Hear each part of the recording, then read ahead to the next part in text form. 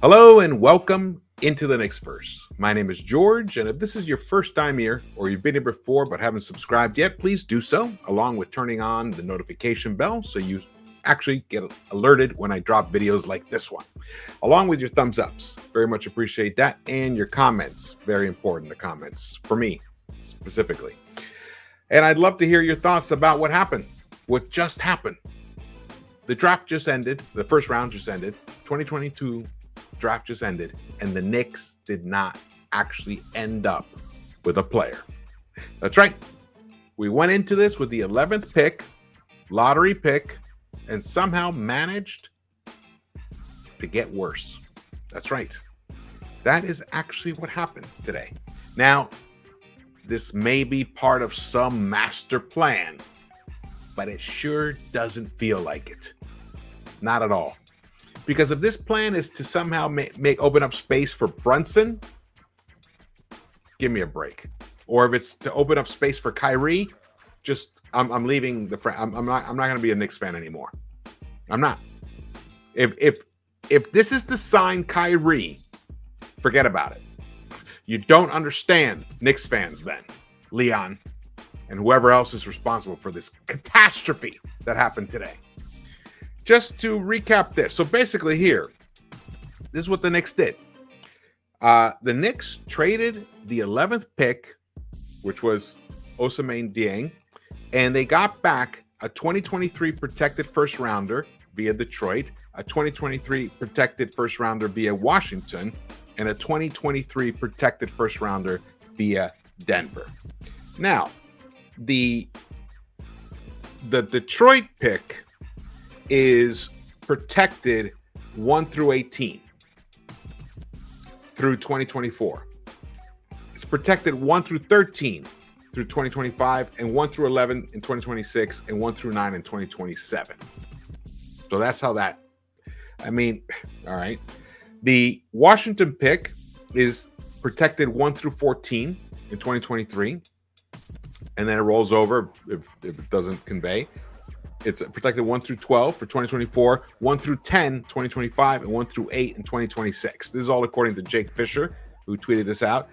The Denver first round pick is protected 1 through 14 through 2025. So these are all protected. The best they can get is be a top 8. The best they could get is be a 9th pick in 2026. That's the Washington pick. Now, what else happened was, let me see here. Okay, Tim Botemps tweeted this out. So the New York Knicks traded the 11th pick to OKC, in essence. OKC trades 3 firsts to the Knicks.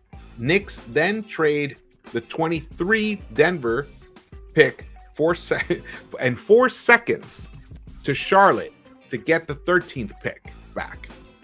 Then they trade the 13th pick and Kemba Walker to Detroit. Okay. And then the Knicks trade the 11th pick, which is Ousmane, Kemba, they trade the 11th pick, Kemba, 4 seconds, and gets 3 future firsts in return. Okay, I get it. Trying to stockpile firsts again for the big star trade. To me, this is kicking the can down the road one too many times. This is exactly what I did not want to see. I am pissed. I am pissed. Basically, the Knicks used a first round pick, a lottery pick, to get out from a bad contract, a bad signing, which was Kemba Walker, to now pursue another bad signing and by overpaying for Brunson? Is that the strategy we're talking about here? This team is headed towards total mediocrity. I mean, get ready for another 37-win season, basically. I don't see the vision. If the vision is just land a star through a trade of some sort, Well, I mean, just look at the landscape. Did that work out for Philadelphia? Did it? No. Did it work out for the Nets? No. You build through the draft, and then when your young core or somebody pops in on that team through the draft, somebody pops. I mean, RJ, is percolating. He hasn't popped enough. His efficiency is trash right now. Just being real here. We don't have any elite talents that a free agent, or not a free agent, or a big star would want to come and join us. We're not there. The idea is to accumulate enough young pieces that eventually one of them is going to turn into something. Instead, we keep kicking the can down the road. This is exactly, oh man, I'm infuriated. And then there were the rumblings, oh, Ivy. We ended up getting Duren and sending him to Detroit. And we still didn't get Ivy. What did they want? Whatever they wanted, we should have given. Unless it was just completely exorbitant, but we'll never know because we never hear anything. We never hear shit from this front office. We're not going to get any explanations about what the plan is and why they did this. Every team got better except for the Knicks tonight. How do you like that? Doesn't feel good to be a Knicks fan right now, does it? I'm appalled. I am totally appalled. All that time analyzing talent, trying to figure out which pieces fit. Ridiculous. Ridiculous. And then, if this is all for Thibs, to build a squad for Thibs to coach,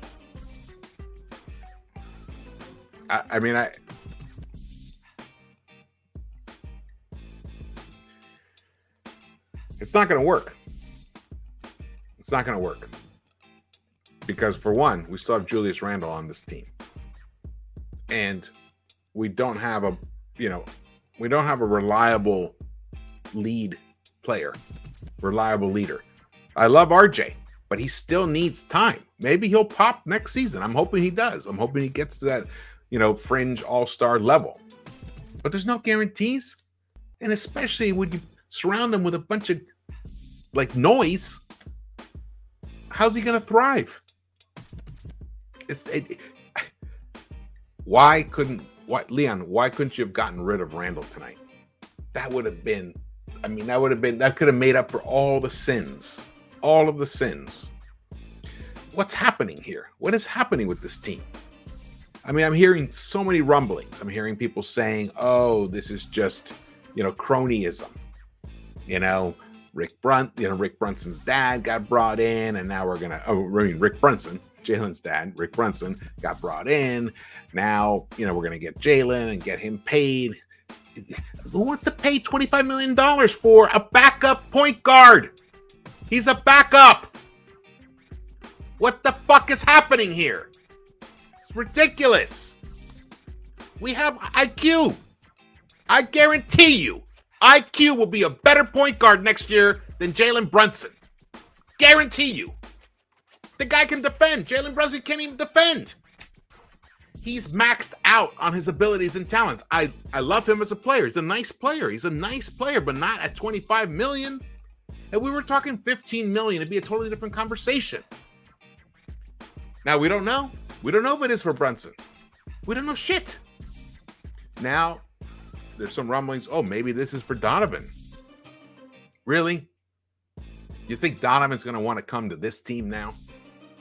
This team that lacks vision and direction or confusion. It's totally confused team. Totally confused team. And it seems to be a team that's trying to please Tom Thibodeau. Tom Thibodeau, who made mistake after mistake after mistake after mistake all last year. And that's why this team underperformed. They could have fired him and they didn't. Now we're stuck with him. And now we're trying to build a team for him? What is the vision here? It's ridiculous. Leon, the one thing that you had going for you were your relationships and your reputation in the basketball world as a super agent for CAA, the most powerful agency in the world. And what have you actually gotten us in this time? This, nothing. One playoff win. One win in a weird ass year because of a fluke season that Julius Randle had. That, do we ever believe is ever going to get back to that? No. Now, I'm not blaming you for taking the, for signing him to a long-term contract, because at the time, that's what looked like the right thing to do. And, he's still a 2010 guy, just the most inefficient, high-volume player in the entire NBA. There's no floor spacing on this team. We needed shooting. AJ Griffin was right there. But no. Honestly, I would rather you kept Osman than do this. You're going to tell me that there was no other way to get rid of Kemba's $8 million contract than to do all this shenanigans today. Now, I understand that the 2023 draft is going to be a deeper draft. It's going to be a better draft than this year was. But now I have zero faith that you're going to actually do anything with it. Like you guys really care about building through the draft anymore. I don't see it. I don't see it at all. I mean, first of all, you made a trade for Cam, and then your coach just sat him for weeks, doing nothing. Looking around. Didn't get any minutes. Then he finally gets some minutes. Shows a couple of flashes. Looks interesting. I mean, his talent is, tremendous talent. Yeah, does he make mistakes? Of course he does. That's part of it. You got to work your way out of it. It's called coaching. Coach them out of it. Teach them. Instead, you wasted all that time, and then he got hurt, and now we don't know what the hell we have with him. Obi. What did you do with Obi? Waste him. You wasted his talents. Obi and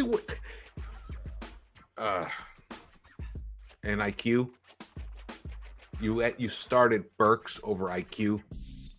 So how can we have any faith that you're going to make the right decisions for this franchise to become a contending franchise for years moving forward, as opposed to a one-time, luck box situation where we ended up winning 41 games in a weird ass year.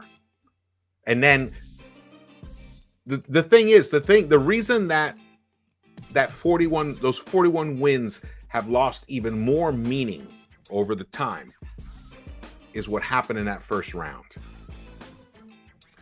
No adjustments until like 2.5 games in. You kept starting Elfrid Payton. I can go down the line. I just have no faith in what's happening here with these Knicks. To the point where, like I said earlier, I'm near that point of just taking a break from this franchise. That's right. There's just no. I'm not getting a sense of satisfaction at all. A sense of hope. You're wasting my time. You're wasting all of our time, our money, our hopes. Tonight, what was this? What is this bullshit you guys did? Why not, make a trade, move up, get Ben, get Sharp, or stick. Oh, even Duren. We actually could have had Duren. He was there at 11. Interesting piece. You draft him, and then you reevaluate the situation. But instead, we kicked the can for a hope that later on we can do something with those picks in a trade scenario. Well, if that's not happening this summer, if by the time this season starts and we're still holding on to those 3 or those 4, or what is it now? We have how many? We got 4 or 5 fucking picks next year. If we still have them, and we've done nothing, and we go into this season with like Brunson and Randall, basically the same team, just with Brunson now, and still IQ coming off the bench, Obi coming off the bench, fighting for minutes. We're just doing the same shit all over again. Meanwhile, the rest of the East got better. Now, adding Brunson will help. I'm not saying it won't help. But the guy doesn't defend. The guy is tiny. Yeah, he can drive to the hoop and he finishes. It's nice. He's really good at that. You know, and we could definitely have used that. But you know who else does that too? Derrick Rose. That's right. Who's still on this roster.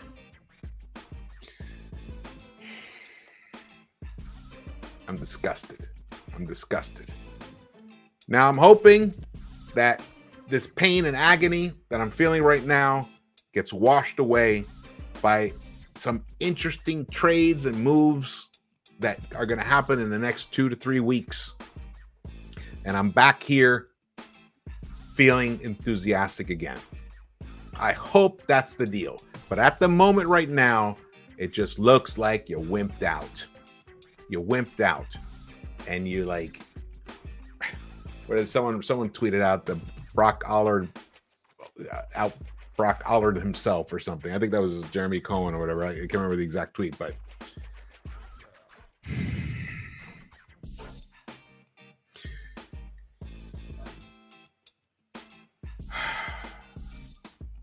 Klay Thompson was a late lottery pick.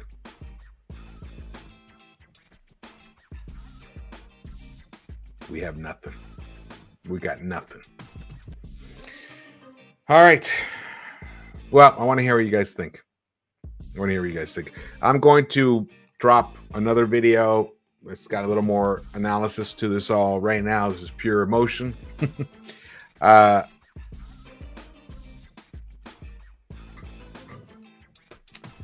it. That's all I'm going to say. Thank you guys for watching. Please subscribe, hit the thumbs up button, and drop your comments. I want to hear what you guys think about all this. All right. Good night. I'll see you around the Knicks-Verse.